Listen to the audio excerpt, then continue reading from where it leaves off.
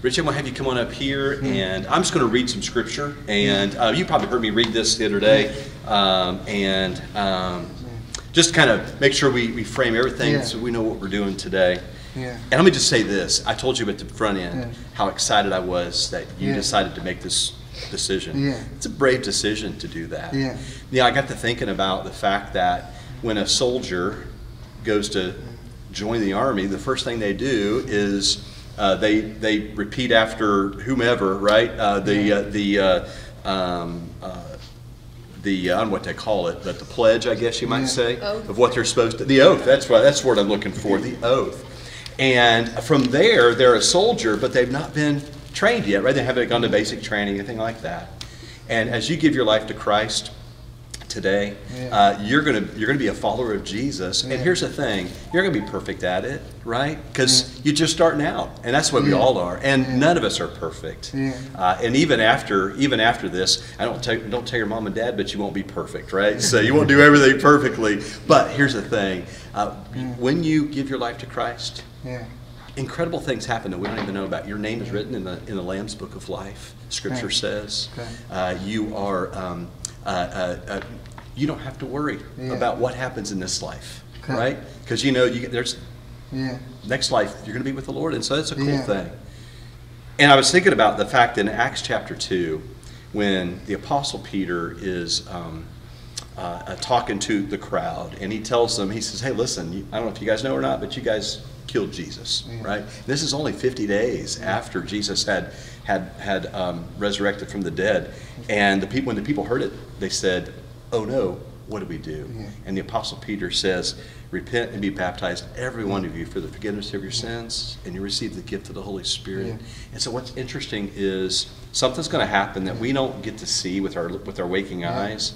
When you're baptized into Christ, not only is your name written in the Lamb's Book of Life in heaven, but the Holy Spirit lives within you. And that begins to change. And so when you read your own Bible, the Lord kind of helps you. It's not an audible voice, at least I don't hear an audible voice, but it's that still small voice within us that you'll hear. And that's exciting. And I got to thinking about the fact that baptism is an interesting thing. Obviously, they actually were doing baptism before John the Baptist come along.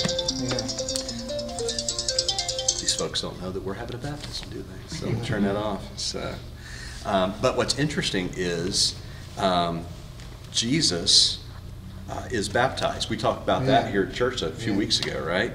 But what's incredible is that now you and I get the chance to do the same thing. And the Apostle Paul lets us see why this is a thing.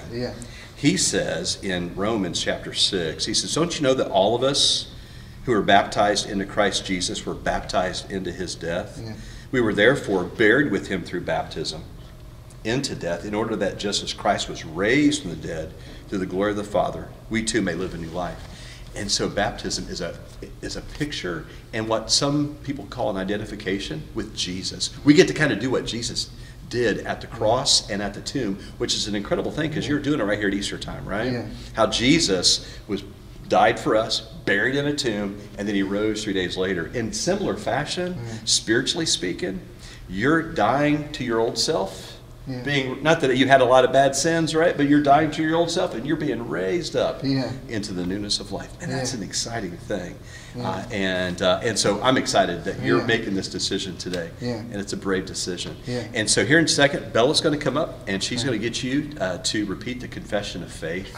And in Matthew chapter 16 is where we see this first, when Jesus asks his disciples, "Who do people say that I am?"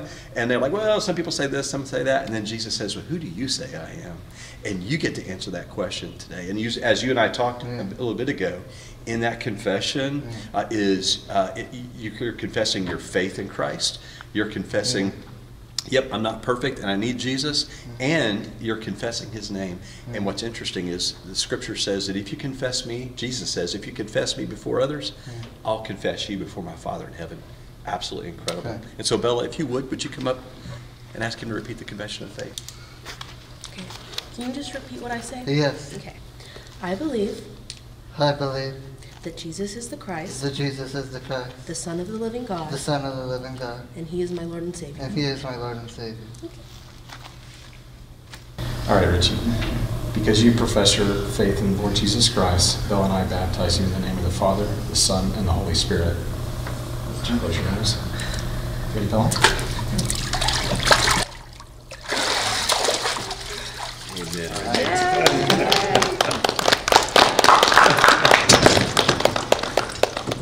Okay, let me pray with you.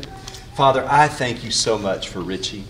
Lord, I pray that you would bless him on his journey with you, Father. I pray that you would walk with him every step of the way, that you would lead him, guide him. And Father, I thank you for friends like Bella and Joel and Kim and his family. Lord, I just lift them up to you, and I ask, Lord God, that you would walk with them and be with them and bless them as well. Father, I pray you'd help us as fellow brothers and sisters in Christ, that we help him at every step, Father God, that we might help him grow in you, and that he might help others grow in you as well. It's in Jesus' name we pray all these things. Amen. Amen. I'm proud of you, brother. Yeah.